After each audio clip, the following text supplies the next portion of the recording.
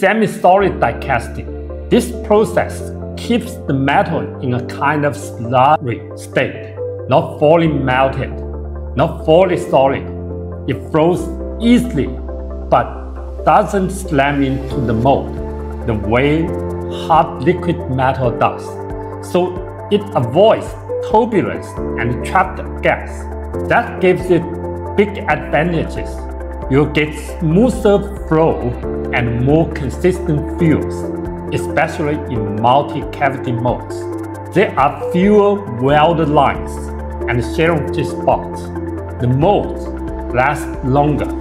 It's easy to machine later, costs less, and it's great for automation. Since the parts come out close to final shapes, they're less cutting and wasting. This process works well for light, compact, and detailed parts like robot shelves, small brackets, and other lightweight components.